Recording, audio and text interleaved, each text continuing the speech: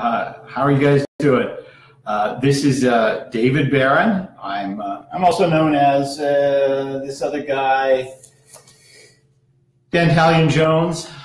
Every Saturday about this time, I try to invite as many people as I can to join me for Facebook Live question and answer. And ideally, I will try and share this also on my YouTube channel. I have some questions that sort of came to me that I wanted to answer. And so, again, if those of you who don't know me, I've been doing hypnosis for nearly 20 years. I started New Hampshire hypnosis in 2010. I started Eastern Oregon hypnosis in 2016, and I'm actually operating 2 hypnosis practices. In addition to that, I'm writing some books. I'm writing some books on advanced hypnosis as well. And I sincerely try every week to come here for up to an hour to basically answer questions, talk about hypnosis. It is, yes, it is just basically a talking head type of presentation. So I hope you will bear with me.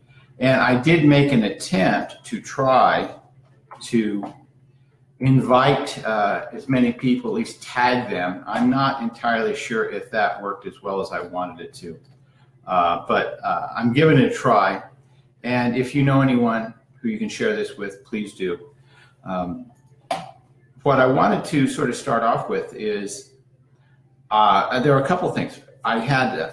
I want to thank someone who is in this group. Incidentally, I like wearing this hat. I don't know if it works well on this video or not, but if you want to comment and say hat off or hat on, I'd love to know.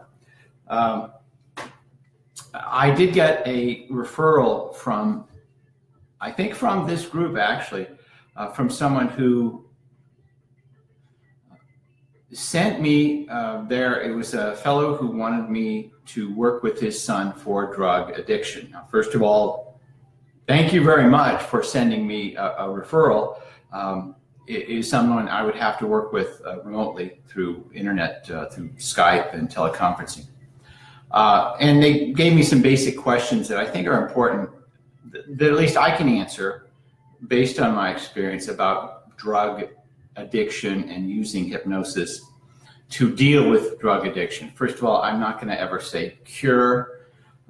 First of all, diseases, doctors cure disease, that would violate some medical, put me under the auspices of medicine, and I'm not really so much a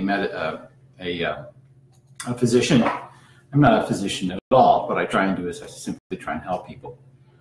With regard to drug use, I have had experience working with clients who are drug addicted, who are trying to remove themselves from drug addiction. Now, in a lot of ways, it is just like tobacco. It is just like the cravings that they have for tobacco, but in a lot of ways, it is not. It's often much more pervasive. So as a result, I am very cautious when I am working with somebody and inviting them to work with me and their problem is drug use. A couple of things I do look for quite sincerely is I want them to be very sincere about their interest in quitting drugs. So ideally, what I'll be asking them how many times they've tried to quit, how sincere are they. If it is someone who has just been sent to me by their parents or their counselor, I'm still going to vet them. And I'm going to let them know that I am hesitant to take on drug use because it is such a pernicious and devious type of disease. Now, ideally,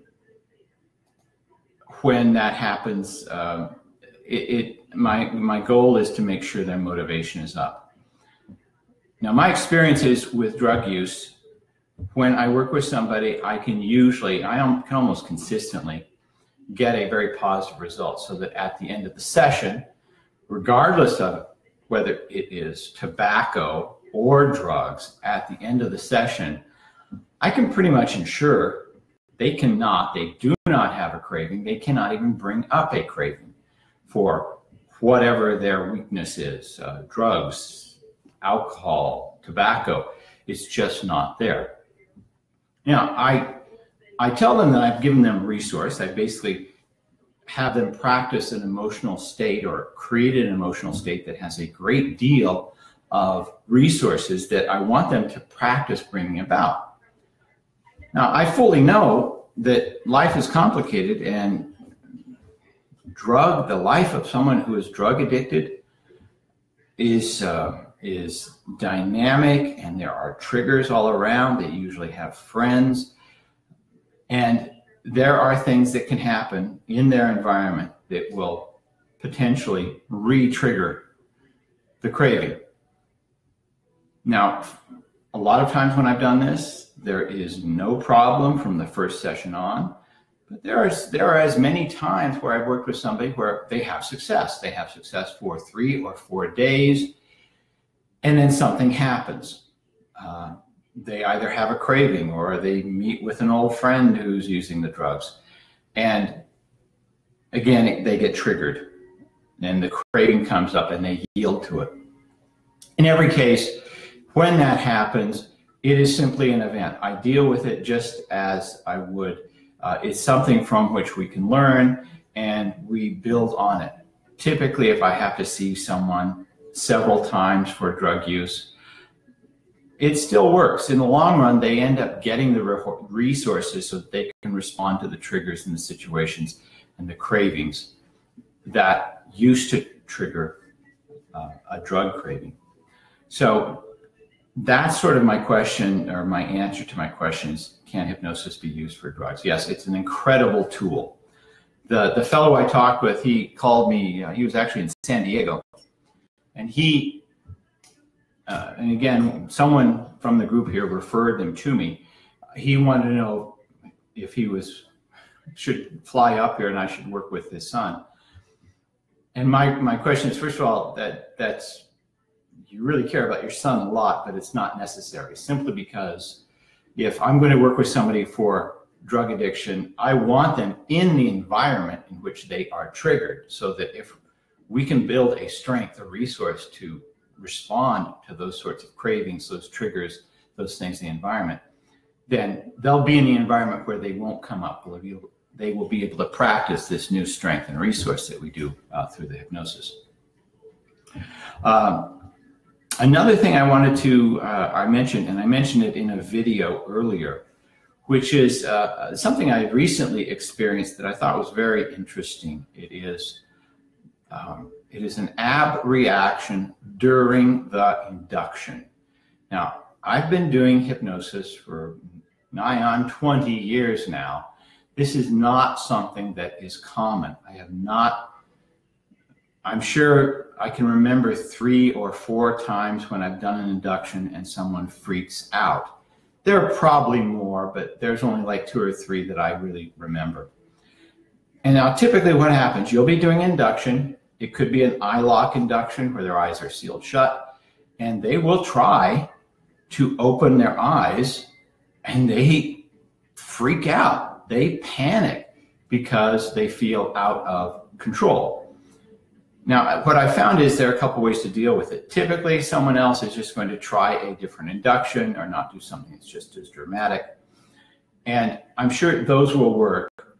Ideally, if that ever were to happen, my advice is to do what my friend and my mentor, Jeff Stevens, says, which is don't worry about it. Don't care. Don't let it phase you. Just do something different. Now, what I have found, if someone tends to respond that dramatically with an abreaction to a hypnotic induction, it's just so very simple.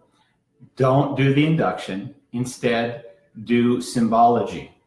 And the symbology process, I do have this on the Mind Control Publishing website. this is Jeff Stevens' description of the symbology process. It works incredibly well. And basically what it is, it's an imagination exercise where you symbolize, you ask the subconscious mind to create a symbol for the process, or for the problem rather. And then you ask the subconscious mind to change the symbol into whatever the positive resource would be. Now, all these would be determined prior to the discussion, prior to the actual doing the symbology process. But the nice part about the symbology process is it does not need an induction. Now, I use it in the middle of hypnosis, so there is almost always an induction prior to using the symbology process. That just sort of makes the process more significant and more profound. But if someone abreacts, if someone freaks out because the induction is too weird for them, if it's too dramatic, if it's uncomfortable, just let them know it's no problem. We're going to do something different. And I just say, close your eyes and ask your subconscious mind to make a symbol that represents this problem. And then you go right into the symbology process. Any of you who want to learn the symbology process, of course, naturally, I'm going to tell you, order this from Mind Control Publishing. But, I know what it's like to be a cheap bastard. You can find out about the process just as easily by researching it, and you can find demonstrations of it on YouTube. They are not as good a description as what Jeff Stevens offers in this DVD, but they're enough. And I use a variation of that in almost all of my hypnosis processes. Oh, hey, thanks for the thumbs up. I appreciate it. Now, something else led to that. It again was a comment that was in my post about an abreaction, which is someone was in a hypnosis seminar where they did past life regressions. And during the seminar, someone went into what they assumed was a past life and started to experience trauma, pain, torture, and ultimately death, and began to freak out. Now that's completely understandable. I certainly wouldn't blame anybody if in hypnosis they started to experience something that really freaked them out. First of all, I have a couple of things I'd like to say about that. I have done past life regression. I know how to do it. I personally have no theory as to whether it's real or not. For me, as a hypnotist, my concern is get the result. So if they ask, they tell you they have a problem, they tell you what kind of result they want, give them that result. They want to be free of a craving, great. Give them that result. And it doesn't matter if you use past life regression or not. Now, past life regression, I've noticed, can give a very significant result. And who knows? It could be because there are past lives and we carry that crap with us. It could just as easily be that those things we think of as past lives are, in fact, just symbols of our problem. Doesn't matter as long as you get the result. Now, I do have an issue with bringing someone to a state in hypnosis where they have an abreaction. And going to a past life where you're being tortured and ultimately murdered and panicking, yeah, that'll bring about an abreaction. People are going to panic, they're going to start breathing hard, they're going to start crying and shaking and wanting the hell out of there. I personally do not like that. I do not feel you have to bring someone into a trauma in order to heal it. So for that reason, I sort of object to that. it simply isn't necessary. I have the very same strong issues with people going back to initial sensitizing events. In that case, it's a regression to an event that caused a trauma that has a long-lasting effect. Now, I have done those too, and I've gotten really good results. But in regression to sensitizing events, you bring them back to that very, very uncomfortable, painful, traumatic state, and then they experience it, and then you ask them to reevaluate their response and learn something from it. Well, they get a result, but you don't need to traumatize somebody. You don't need to dip them in a pool of boiling oil in order to heal them. And again, the best ways to do that, the symbology process is a great way of doing that. Also, here we go.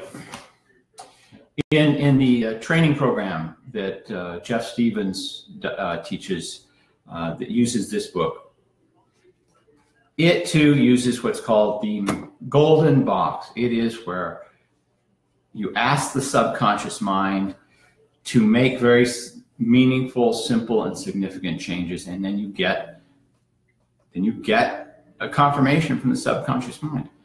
And when it works, and it doesn't require returning back to a traumatic event.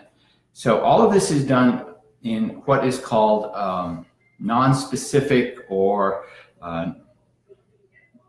dissociated states. You're not associated into pain. And that's also going to help you in so many other ways. If you have to bring someone back to a traumatic event, they're going to in some way associate that trauma to you. And if you have not dealt with it to their satisfaction, to their absolute joy, then you run the risk of, all the things that are unpleasant, like being sued, being called names, getting bad reviews, things like that. So I highly recommend that if you want to be really good at helping people without bringing them to traumatic events in their lives through hypnosis, use the Jeff Stevens method. It's a simple 10-step method, and also understand the symbology process. So I hope that addresses some questions about past life regression. If there are any questions here, I would certainly love to answer them. Also, a couple questions came about anchoring when you're doing conversational hypnosis. Now, I want to sort of divide that into a couple of different contexts. Some people say conversational hypnosis, and they're talking about doing it for persuasion or for picking up girls or influence or sales. Okay, those are all legitimate ways of using conversational hypnosis. And then there's the conversational hypnosis that you're using it to actually help somebody who is paying for you. And anchors, when doing anchors, it's relatively straightforward. You first have to develop the anchor. I'm going to give you the theory. You're going to have to go out and actually do it. So I'm doing the easy stuff. You got to go out and practice it. The easy stuff is you're talking to them. You start talking about an emotional state that you want them to have. It could be a state of eagerness. It could be a state of anticipation. It could be a state of having done something they wish they could go back and do, a state of not wanting to regret their actions. So you talk about that and you ask them to describe their experience of it. When they are describing it, you observe them, you look at them, and you have to evaluate if they are in that state or not. To set the anchor, you do a gesture. Often it can be a physical gesture, moving in a certain direction, But just as easily, it's you looking at them, making eye contact, and touching them, say, on the shoulder or on the elbow, but in a way that is unique, so that someone else is not likely to very easily do the same gesture and bring about the result. There will be, ideally, when you're setting this anchor, two things that are unique to the situation. The first is, as they're feeling this feeling, they're looking at you. That's one. And the second is the touch, the setting of the anchor that you're doing. So it's when you're present and when you touch them in that way that that feeling would come about. So again, setting the anchor, straightforward. You talk about the emotion, the response. You ask them to describe their memories of having that feeling. When you see that they're having that emotion, you touch them in that unique way. Okay, so the anchor is now set. If you want to do it 2 or 3 times, that works great. Now, you have the opportunity to fire the anchor, and firing the anchor is repeating the response to bring back the emotion. So if you want them to feel a sense of eagerness, a sense of anticipation, a sense of really going for it, you have set that anchor. You talk about, when you're just ready to do something, when you see a $10 bill or a $20 bill, just start to blow by your feet and you run for it. You set the anchor. You do that enough time, now you want to talk about them having an opportunity to do something. That's something that you want them to do, that you're enlisting them to do. And in that case, when you're talking about it, you fire that anchor and bring up that emotion. Now, again, I'm just giving you the theory. You have to go out and you have to practice it. Sometimes the result is going to be very dramatic.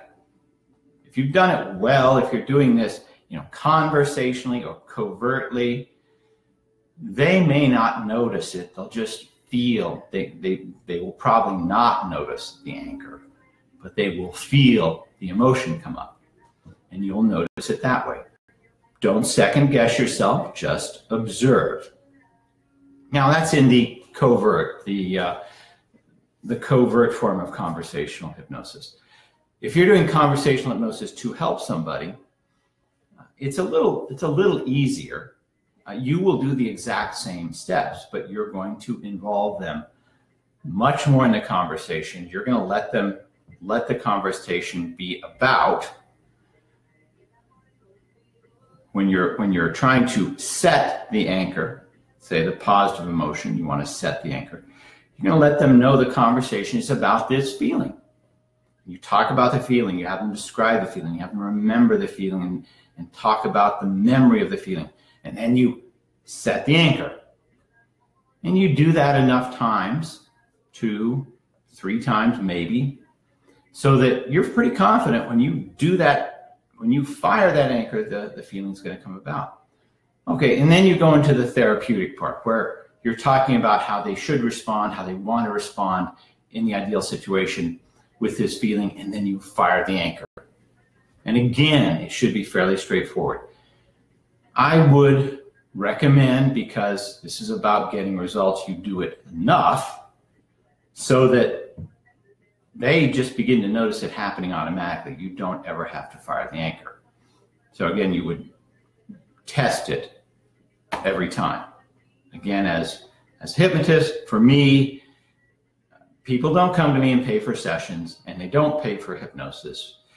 They pay for a result. They want to get rid of a craving. They want to make a change in their life. They want to feel more confident or get rid of stress and post-traumatic stress and anxiety. They want a result. So that's what they're paying for. Just please remember that. Okay. So if you have any questions about anchors, please post them. Now I have another topic which I actually have had a lot of fun with. It's about directly talking to the subconscious mind.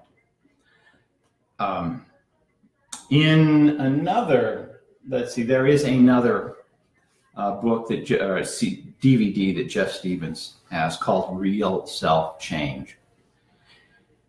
And it too is on the Mind Control Publishing website.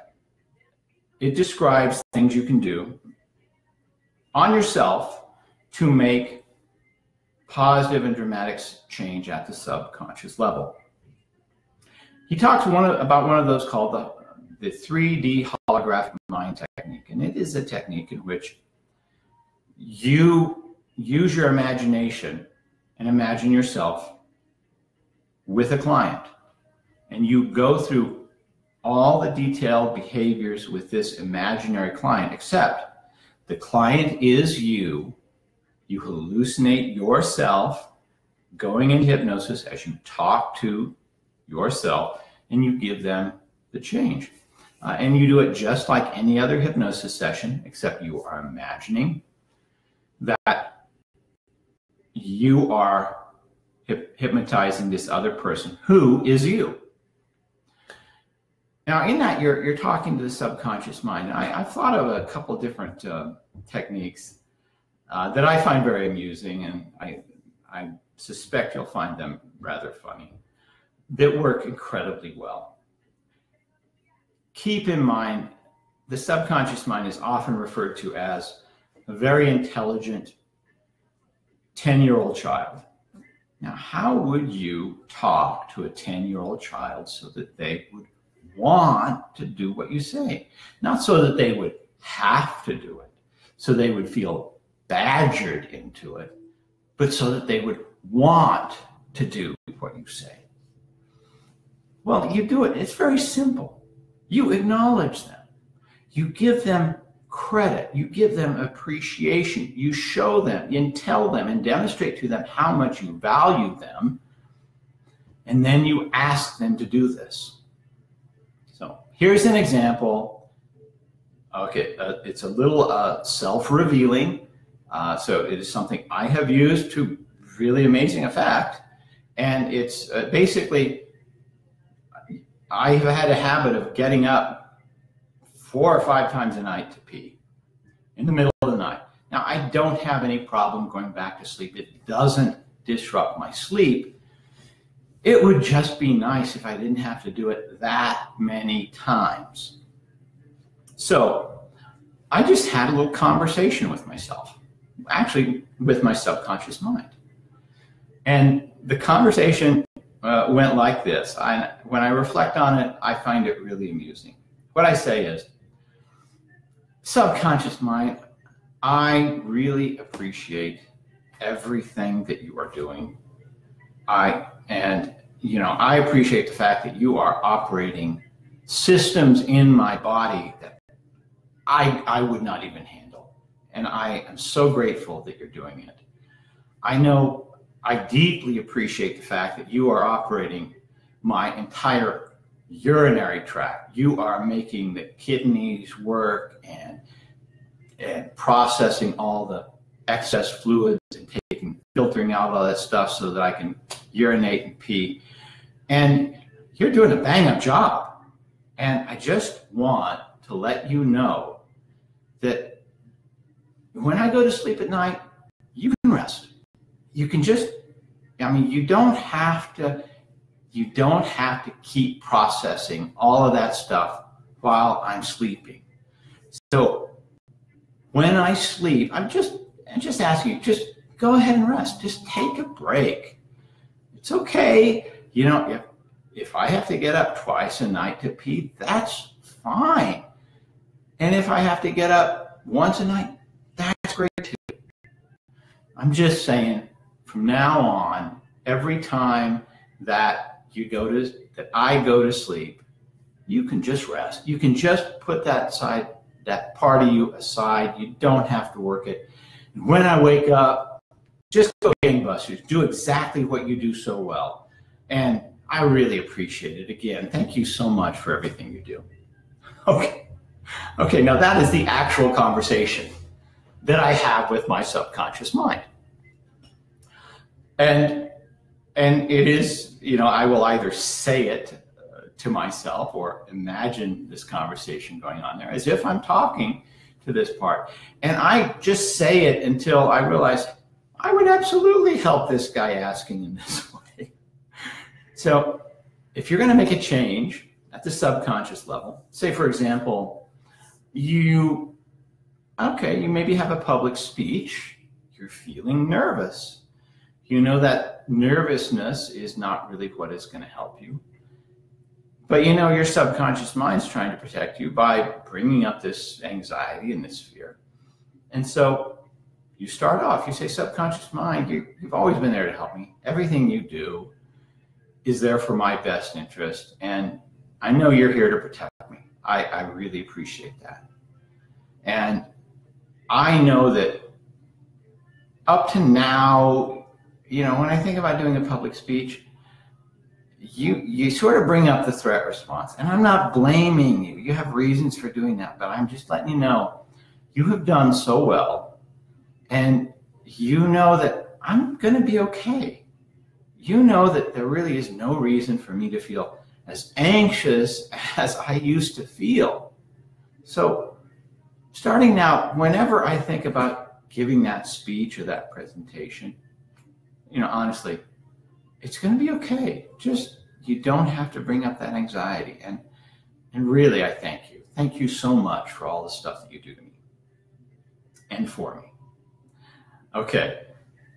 Consider how you talk to your subconscious mind. These types of conversations are just fun to have with yourself. And I am fairly confident. I'm fairly confident that if you really practice this conversation, you're going to start noticing some incredibly dramatic changes. I think one of the things that you'll also notice is all of those incredible things that you are grateful for that just happen automatically.